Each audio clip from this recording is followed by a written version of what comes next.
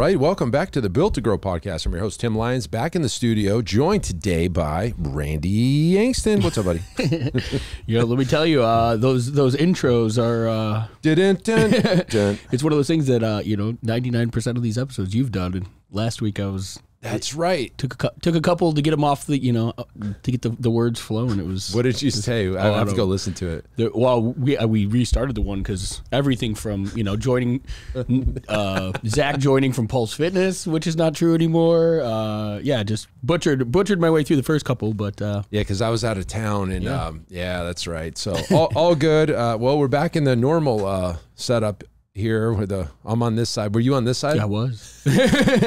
Should have just stayed over there. That's what probably messed you up. Throws everything off. It doesn't really matter what side you're on. So keep it interesting. All good. So guys, this topic today, where we're talking about coaching up versus backfilling down, essentially, is really, I think, the biggest secret to key to unlocking the gym owner's freedom of removing themselves from the operation. So, in a standard situation, the gym owner is the alpha type. They'll just get it done mentality. It doesn't matter if it's going to fix a toilet or backfilling for a coach or making a sales call or running to the store to grab supplies. The gym owners are just one of just the hardest working people. They just get the job done. Yeah.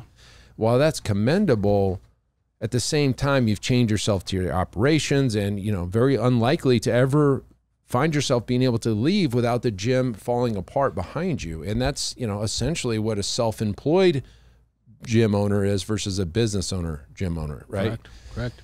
By our friend Kiyosaki, who, side note, I'm trying to get him to speak with our Iron Circle. So that's kind of what I'm working on right now. But point is this. We figured out something here, or I figured out something here years ago that's allowed me to move on, right? Like, because if I didn't do this, I'd be in there selling memberships right now, if I'm being honest, right? Like I used to do that for years in the beginning. I didn't have anybody. Yeah.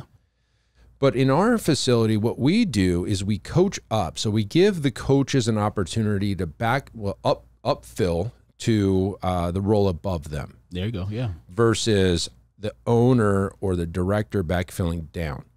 So in our model, we have the coaching staff, we have the fitness director, and then we have the owner, right? And so there's like 3 levels.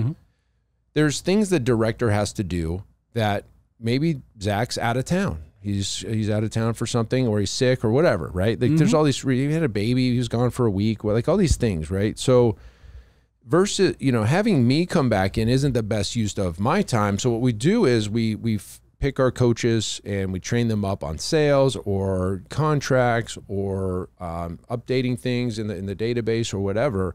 So while Zach's gone, that's getting handled by the coaches up.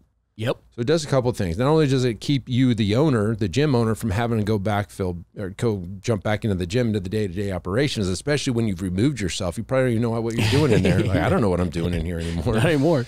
And it also gives the coach a little bit of a path, right? It gives them a something to shoot towards. And so do you have to pay them extra? I guess that's probably the next logical. No, you do not have to pay a coach extra to backfill up for a week or something. There's nothing needed on that level, but eventually Zach's going to need to replace himself if he ever wants to move out of that role. So we're kind of identifying coaches that make sense. And anyway, so the point is this: gym owners, you're always backfilling for everybody. You're always going back, I got to cover for a coach. I got to train that 10 a.m. session. I've got to go back and do sales. Or I got to go run and do this. Versus, hey, coaches handle that. And the coaches backfill for each other. For the coaches that are out of town, we put it on them. Yep. Like they can't get the week off or the day off unless it's covered. And they need to cover it themselves between coaches, and that works out really well. Yeah, and at the end of the day, I mean, it's insulation, right? I mean, what you're doing is, in one situation, if the gym owner, if you're not building this into your gym, if this doesn't become the norm, if you don't kind of create this, it's always going to be the other way, right? The gym owner is going to be the one that's responsible to step in and do it all, in anybody's absence type of thing. And I think you said it, like, do you have to pay them more? No, and the reason being is this is an understanding. This is part of their job as they're coming on board. I mean, this isn't a shock. This isn't something that, like, we're throwing new work on their plate that they're unaware at some point that they might need to do. It's all clear and transparent from the beginning. But that's, again, it's with intention. It's not just, throwing them. Hey, throwing can you cover for me this week? No, it's built in. We train them up. And that's the key to this whole thing. It's like it's part of the role. Like, hey, there's going to be times where we're going to need you to step in and do some sales. We don't expect them to do sales all the time, but we do that because I don't have to, so I don't have to, right? And that's the point. and at the end of the day, I mean, there's dual benefit too. You know what I mean? You going back in and doing that doesn't make them any better of in the position that they're in, but they're getting reps on that next step up.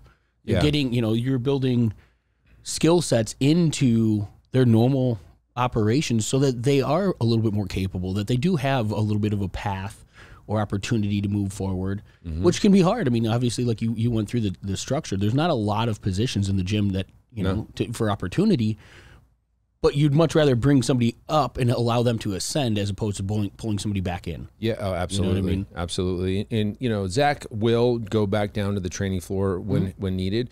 And there's something good about that as well, because by him removing himself, never being out there on a training floor, he kind of loses the pulse of what's going on out there. So I know it's right down the hall. He can go pop his head in the gym if he wanted to, but having him and talking to the clients and working one-on-one, it's a good thing. So, and there's probably a level of communication that, the clients might say something to Zach that they wouldn't say to a coach. Sure. Or, you know what I mean? So it's a good, I agree. I think that it gives a good baseline. He gets a better understanding for what's happening in those four walls as opposed to just being, locked up in his office the whole time. And there's one thing that kind of goes through my mind a lot. Like, listen, Zach, if Zach disappeared one day because he doesn't want to be here anymore, I'm kind of screwed. Sure. Kind of screwed, because I'd have to come back in and try to figure all this stuff out, right? I don't expect that to happen, but something could happen, right? Like whatever, right? So by coaching the coaches up, that's also part of this deal. So I'm double insulated. There's redundancy across the same job descriptions and things like that, the job roles. The org chart.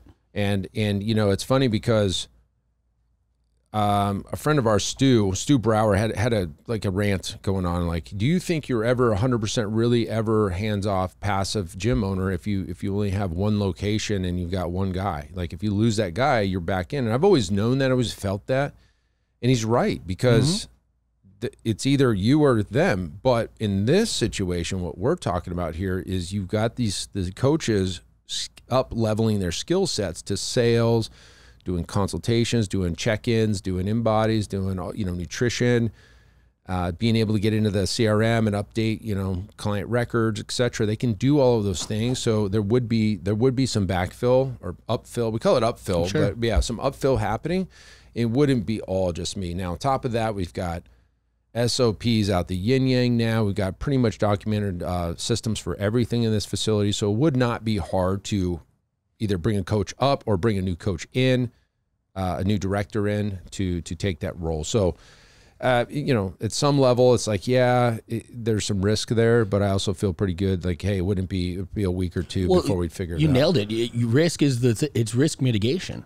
You know what I mean? You're building in some systems that in the event something does happen, here is how we go and we operate that way. It doesn't just fall to you as the owner. You're just not throwing your, stuck in a situation where it's, all right, I'm back in the weeds. You've got some support from the team. They know that that's the direction that they would be going in any of those events. So you do, it's like a shared burden, in the meantime, and you can then continue to coach them up and find yourself back out of that role. Right. So, but yeah, if you don't build those, if you don't start that stuff now, if you don't create these systems, if you're not intentional about who's doing the work when so-and-so isn't in the office, that's going to be you then. Yep. And if you're not, again, if you don't make those things very clear, part of the normal day-to-day operations of the business, you can expect to be pulled back down. Yeah. And there's one thing that you can just look at it this way. Somebody's got to do the job. Exactly. So it's not like you're doing anything wrong by not having this, by not training your coaches up, and say you're an owner, you've got a director in place and you're kind of stepped out a little bit. By not having it built, you're not necessarily doing anything wrong. You just know that you're at risk to having to step back in. Somebody's got to do it. There's no automation that you can do to make sales. I mean, we're looking into it, but it ain't there yet. Yeah. There's a human being that needs to be in that role.